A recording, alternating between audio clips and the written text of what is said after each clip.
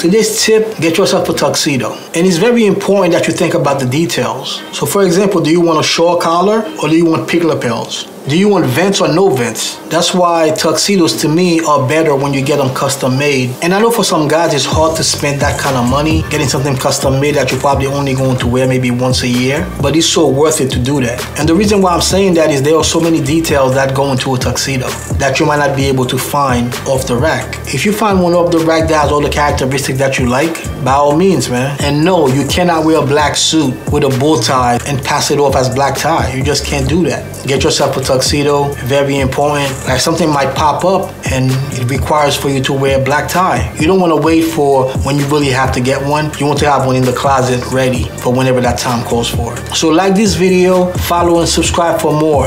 And tomorrow, we'll be back with another one. Peace.